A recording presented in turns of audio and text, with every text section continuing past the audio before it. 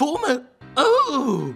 What happened to my voice this morning? Former... Let's... my voice is very dry, apparently. Let's, Oh god, I did comedy drinking for the sound of it, but then I just sucked water down the wrong hole. Bloody hell. Former Sony Interactive Entertainment Worldwide Studios chairman Shawn Layden has kicked off a hearty discussion about video game length versus video game price, with his suggestion that the AAA game model of lavishly produced lengthy games at $60 isn't sustainable. Now, the bloated budgets of mainstream game development is something I've railed against for years. I would welcome the return of the 12 to 15 hour game, said Layden. I would finish more games, first of all. Just like a well-edited piece of literature or a movie, I've been looking at the discipline around that, the containment around that. It could get us tighter, more compelling content. It would be something I'd like to see a return to. The cost of creating games has increased, he said. Some studies show that's gone up 2 times every time a console generation advances. The problem with that model is it's just not sustainable. Major AAA games in the current generation go anywhere from $80 million to $150 million or more to build, and that's before marketing. It's a huge upfront cost. Extended over time, it takes 3 or 4 or 5 hours to build a game while you're not getting any return on the investment. You just continue to pay into it, looking for the big payoff at the end. I don't think in the next generation you can take those numbers and multiply them by 2 and expect the industry to continue to grow. Well, one of the main problems there is that the game industry stopped being interested in trying to grow the game industry naturally, to try and grow it in a measured, sustainable way.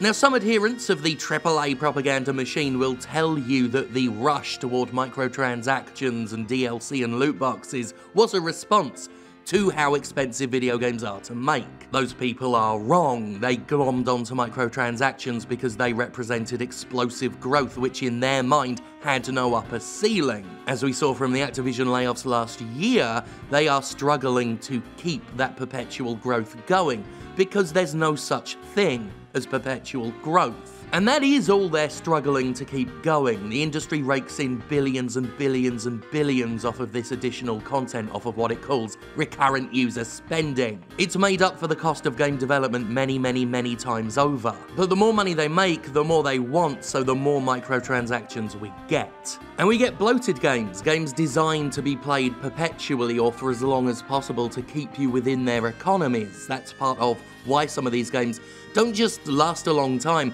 Some of them these days are designed to literally have no end. And one would like to think that the sheer volume of cash these games make allow publishers to put some resources into something with a little bit more artistic ambition than simply making money, but most of the time they don't. Most of the time, that money goes inside the pockets of millionaire and billionaire executives. Anyway, I keep having to stop myself going on some lengthy screed about microtransactions again. So let's circle back to game length as a discussion topic. I recently just published my Gimpressions video for The Last of Us Part 2. One of the criticisms I had of that game is it just doesn't end at the right place, like Red Dead Redemption 2 before it. There are about, I want to say, between 3 and 5 stopping points.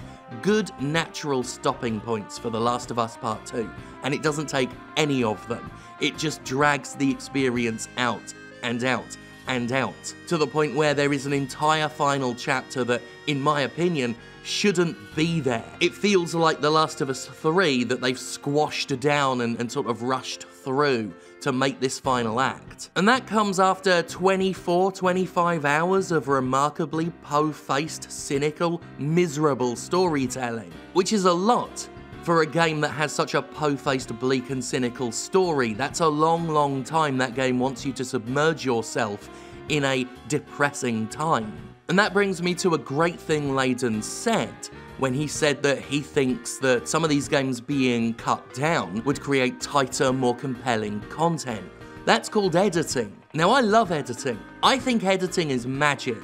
It's taking raw footage and then chipping away at it like a sculptor, turning it into a coherent piece of entertainment. If you've never had the pleasure of seeing something raw and messily filmed turned into something that is tight and well-paced, I mean, it's a special kind of happiness, let me tell you. And there are many self-indulgent AAA games that are so bloated in content and go on for so long that I want to point at them and say, you need editors, or if you've got them, you need to fucking listen to them better. There are a number of self-styled auteur directors in the game industry who, I believe, overestimate their talent pool. It's not that they're not talented, it's that they think they're talented in more areas than they are. And that's one of several reasons why I think games go on longer than they should. The Last of Us Part 2, in my opinion, suffers from a number of pacing issues that I feel could have been addressed if the game had been tightened up. Now, it's harder to edit an entire fucking game full of systems and interactions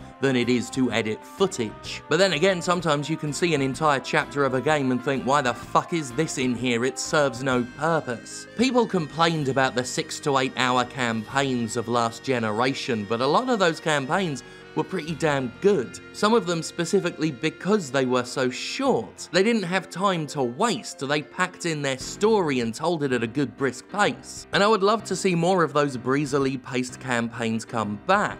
So the question has come up, would you rather have long 30 to 40 hour games that cost more than $60, or would you like these 8 to 15 hour games that cost about the same? Maybe even a bit less. Well, first of all, let's bring up the $60 myth that the Jimquisition has talked about in the past. With a lot of these AAA games, the $60 is what I call a shell price. It's a starter price. It gets you into the base experience, but then the microtransactions and the season passes and the DLC and the collector's edition content and all the other associated money-making schemes and scams represent the full total cost of the game. Which of course not everyone playing the base experience buys into, but enough does. Enough that companies rake in billions of dollars. And even if game publishers raised the prices of their big 30 to 40 hour games, there is no chance in fucking hell that they would stop with the DLC and the microtransactions, all the recurrent user spending bollocks, because they're corporations.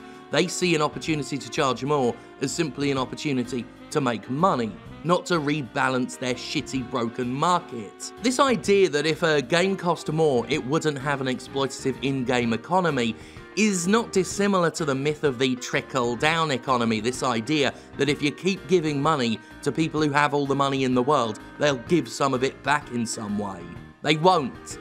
They won't. So in that regard, I'm against games costing more simply because they will cost more and then have their fee to pay bullshit on top. And I already think it's fucking insulting that you're spending $60 on a game with a freemium economy in it. Maybe if more third-party publishers were showing an interest in making games, closer to the Last of Us 2 end of the spectrum, sure, I could entertain the idea. But I'm offended at the idea of $10 games having microtransactions in them, so if you tell me a game's gonna cost $80 and it's full of just cosmetic costumes, fuck off. Just fuck right off. As for those games closer to the Last of Us 2 end of the spectrum, the narrative-driven games, so few of them, in fact, probably none of them, need to be 30 hours long. You could have done The Last of Us 2 in 8 or 10 hours, and it would have been a tighter, better paced experience, just as a result of having some fucking editing. As far as game price goes, I'll put it this way. The moment there's a game worth buying for $100, I'll buy it for $100. Make a game that's worth it, game industry.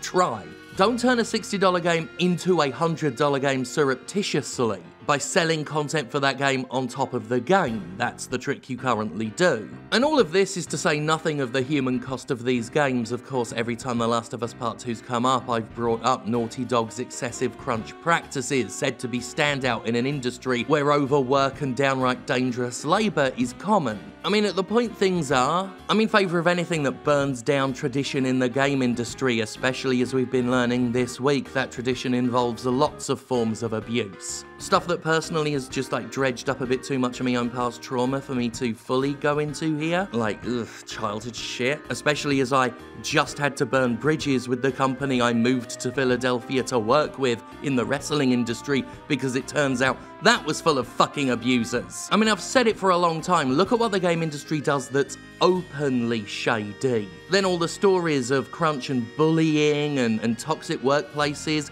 that we see once we scratch the surface. Now, imagine what happens when we kick this entire industry over and look at its grimy, seedy, greasy underbelly. I realise I've gone off on a tangent, and I don't mean to suggest that games being long is the reason why people have been abused and bullied in the industry. But I am sick of things in the game industry being the way they are simply because that's how they've always been, or they've been that way for a long time. And that attitude of, well, our culture is our culture, we're not going to change it, that attitude is responsible for a lot of poison that's in the game industry, or indeed in most industries. So on that note alone, I say yeah, start adding some price tiers in the game industry. That is something I've wanted for years. I've brought this up before as well. Let's just stop thinking that everything is either a budget indie game under $20 or a $60 game with tens and tens and tens and tens and tens and tens of dollars worth of additional costs. Just do something different. Just change. Please.